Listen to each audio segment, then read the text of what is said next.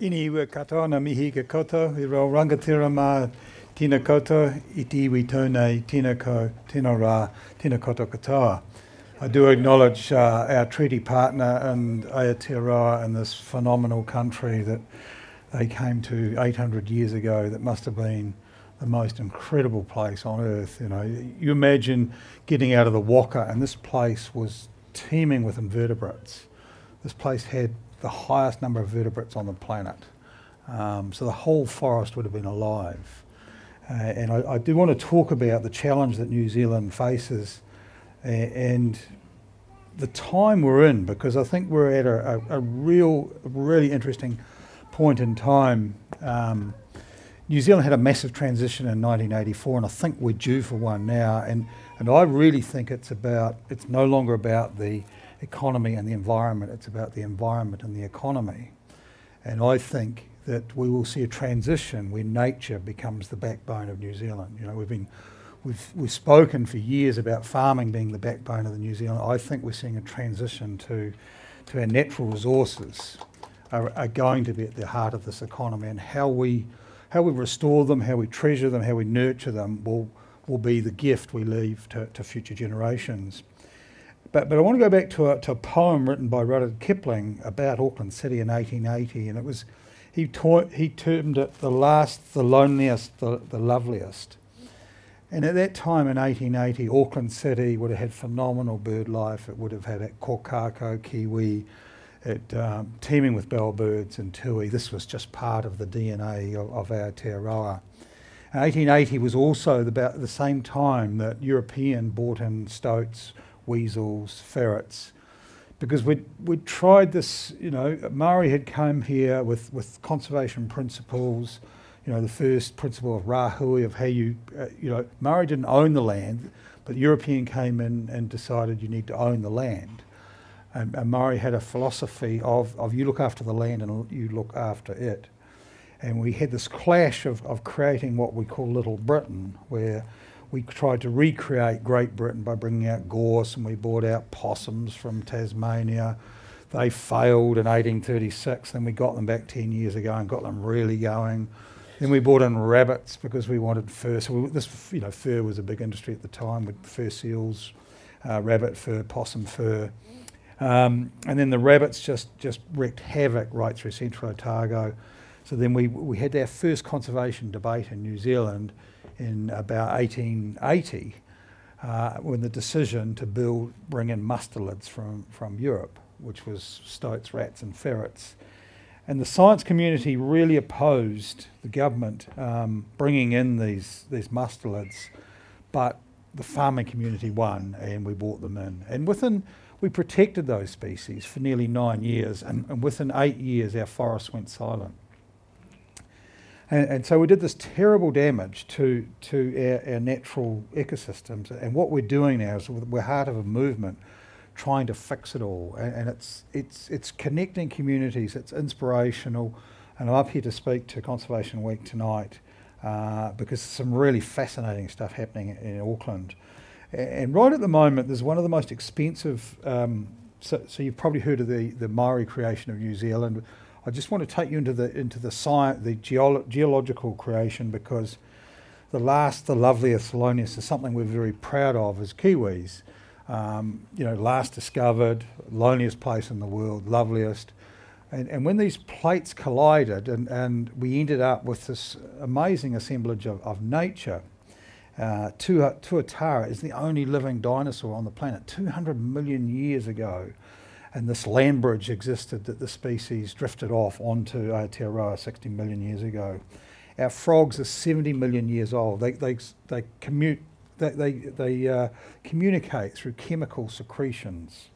We've got a mesipterus, a little plant that grows on trees that's 80 million years old. And kiwi flew out of Antarctica probably 80 million years ago in the ratites. So we've got this phenomenal a country of birds. The mohua is the ancient lineage of all the canaries in the world, and the rock wren, our alpine rock wren, is the ancient lineage of all the wrens in the world. So we're a land of birds, and what we're doing right at the moment is we're going to, fascinatingly, it's funded by President Trump and Angela Merkel, and it's working off the coast. And we think New Zealand is sitting on the sixth continent. So we talk of the word Zealandia, and what they're doing at the moment with the International Ocean Drilling Project, and this is a $108 million project with a ship called the Joyous Resolution, is going into the edges of the plate boundaries to understand where New Zealand came from and created this continent, and did we actually go beneath the waves? Because the latest hypothesis is pieces clearly didn't. You know, when we look at this ancient, what we call ancient antiquity, the Carry trees, you know, where did they come from if New Zealand's completely submerged? So President Trump and Angela Merkel are helping us answer this question of what is the geologic origin of our nature and New Zealand, and how we came out of Antarctica, and how we ended up with this tremendous assemblage of wildlife. So, you know, we are a land of birds. We've got 93 endemics. We've got 198 birds. The UK has 1 endemic. So that's sort of why we value birds.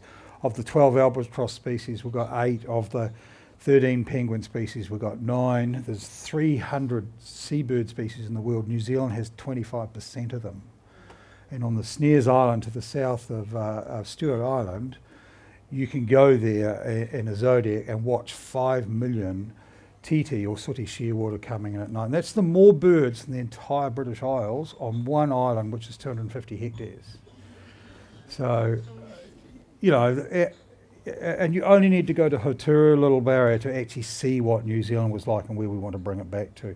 Snails, we're the second, you know, biggest country in the world for snails. There's one little gully in Te Hiku at Tapaki where you can put out your arm and there's 50 species of snails. So, you know, just think when that first waka arrived here, what this place was. And we think we can get it back.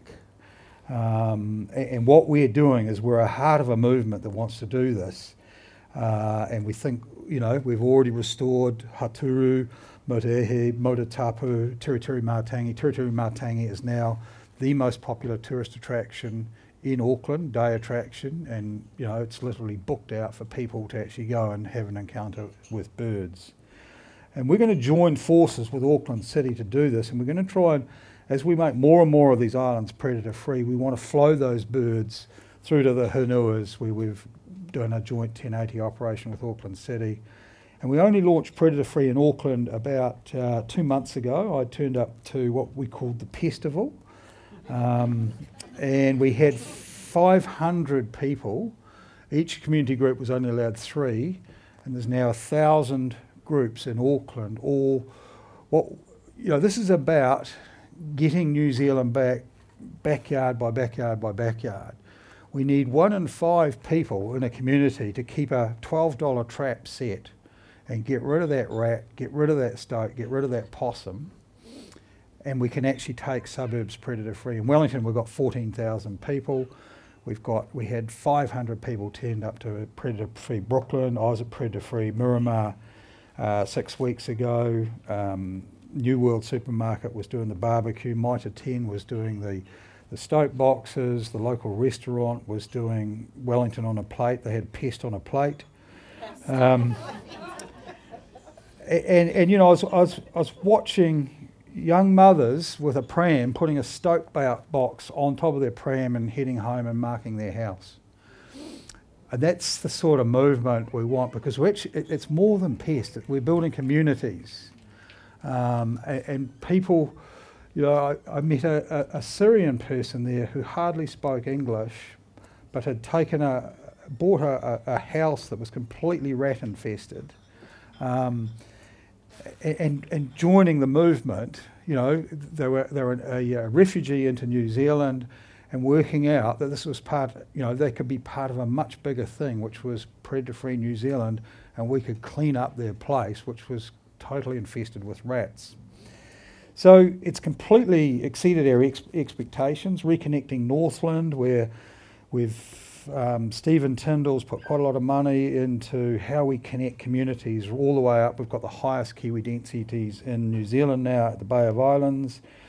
We've got the 4 iwi in the far north, Te Hiku, actually wanting to build a barrier across Te Rere Wairua, you're at Cape Reinga, North Cape, and create a whole new place up there, because that's actually where we think is one of the places in New Zealand, as most of New Zealand sunk under the waves.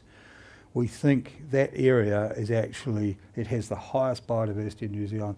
It's basically where we think so many of our plants came from, our species, that refuge was there.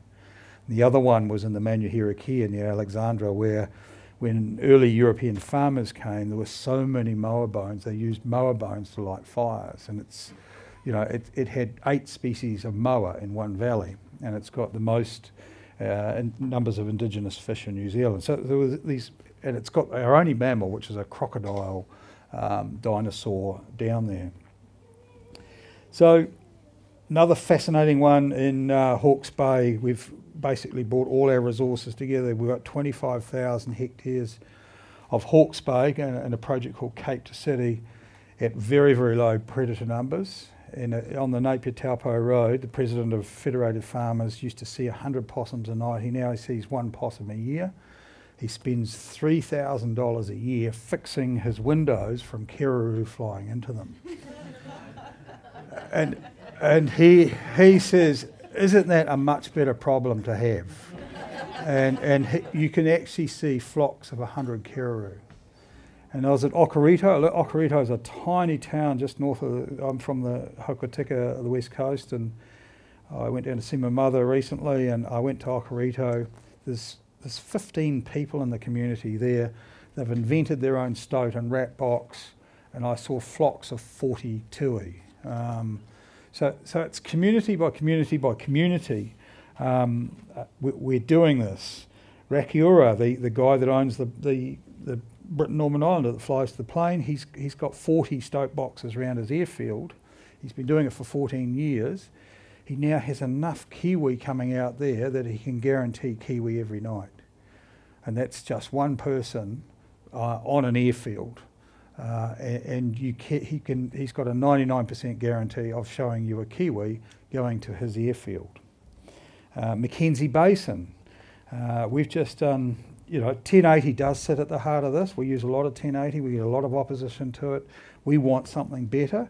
We don't want to always be using 1080, but we've done just near Haast, we've done a complete piece of land. We've done 10,000 hectares, 2 pre-feeds, 4 kilos per hectare of 1080, and in 2 months we haven't seen a single rat, a single possum, a single stoat. So if we could move beyond using 1080 after 1080, but actually say this is it, and we go pest free, and use our rivers as our boundaries, and start to really expand these landscapes, that's really where we want to be. The Moriori Treaty Settlement on Chatham's, Maui Solomon, I met him the night they signed the deed of settlement, and they'd had a pest-off meal at their marae on the Chathams to celebrate the fact that we actually might be able to put some money together to make Chatham's predator-free. And they had, I think they had possum pies, they had swan sausages, and they had weka samosas. But our treaty partner does sit at the heart of this, and the last government did 2 remarkable things with Te Rawera and the Wanganui Awa, the river, where it actually turned the whole dial on, you know, how we feel about parks, and Te Rawera was given its own entity. So it is a living person, and it's not the attitude of Tūhoe is we don't take from nature, we give to nature, we nurture nature, and nature looks after us. And the same with Wanganui River, when Chris Finlayson announced that the Wanganui River has its own personality. What was remarkable is 6 weeks later the Indian government gave the same legal status to the Ganges, parts of the Ganges. So that was New Zealand leadership, and now we're relishing working with Wanganui iwi and Tūhoe of how we bring that vision to life. I'll just touch on a couple of other things. Joseph asked me to talk about freshwater and biosecurity, and in 1999, New Zealand Tourism launched its most successful marketing brand called 100% Pure. At the same time, there was an increasing interest in dairy, and in 1999 we had 4 million cows, and today we have 7 million cows. and each cow equates to about 14 humans in terms of urea and waste. And our farms started going bigger, and and I think the tragedy we had was this was happening in our generation, is we could see that our freshwater was under threat with this increasing change of land use, and you know, we've got 40 species of native fish. The most famous one is the inunga or the whitebait and the longfin eels, but 75% of these fish are threatened. So, you know, we've been working with Fonterra. They've given us 20 million to try and shift the dial, to try and shift the... I think what we need to do is shift we've tended to treat our rivers as our back door, and we need to treat them as our front door. And I think what we need to do in New Zealand is create a movement similar to what we've done with Predator Free, where everybody is involved in restoring their bit of it and treating that awa as something really, really precious. And I think this election was about that. And I think whoever's government has that challenge, because I think everybody has felt the water issue has gone too far and we need to bring it back. On biosecurity, I think all this effort we're putting into bringing back our nature is absolutely at risk if we allow our border some of these insidious species like myrtle rust, like curried dieback, like great white butterfly, like rainbow skinks. Rainbow skink's an Australian skink. Our skinks breed annually. Australians breed 5 times a year. So you can see the potential we have for Australia to really nuke our wildlife. And these rainbow skinks get around in containers. We've just found the first one in Picton, so we're going to go hard on Picton. We've got them on Great Barrier. They've come in through cargo ships into Auckland and sort of spread out from there. But like great white butterflies came into Nelson, we've managed to deal to them. But myrtle rust is the one that really worries us. It's come out of Brazil, into California, across to Hawaii, into Japan, then all through the eastern seaboard of Australia, and then it's blown into New Zealand through New Caledonia. It was eradicated on Lord Howe Island. Currently, we've got it confined to Taranaki and Kerikeri, and we've found it on none of our natives, so it's only in nursery stock. So, you know, those issues of biosecurity are really important. And I guess climate change was the last issue, and that is what's happening as we've got the strongest westerlies we've ever seen, as the ozone hole over Antarctica is creating this differential of heat going into Antarctica. The winds spinning around Antarctica are going faster and faster. The Southern Ocean's getting rougher. That's drawing the warm water out of the South Pacific and the Indian Ocean. So our whole climate systems have moved about 500 miles to the south. If you go to Australia, those climate systems, the warming of seawater has completely nuked the Tasmanian Davilia and kelp forests. So they're losing great ecosystems in terms, and you're getting the migration of South Australia species into Tasmania. The impacts aren't as great in New Zealand as yet, but the area that really worries us most is the area from Pusica around to Banks Peninsula. Increasing numbers of great white sharks, yellow-eyed penguin in trouble. New Zealand sea lion doing okay, but we're seeing a sort of a retreat back to the sub-Antarctic with climate change. So as we invest in these ecosystems, we're going to invest in the west, where we've got water. It's going to get harder in the east. You know, places like Cape Sanctuary, 2 years in a row we've had to go out and find hoo-hoo grubs, whatever, to feed the kiwis there. And when we get places like the Next Foundation, who are, Neil and Annette Plowman are putting 100 million of their own money into step change in terms of environmental education, they're very, very careful with their investments. And they're actually wanting to secure investments for nature that are going to be here for our generations beyond us. So it's an exciting time. It's a movement. As Richard Branson said when he heard about Predator Free, this could be the Noah's Ark of the world, and it's really about putting nature at the centre of our economy. Kia ora.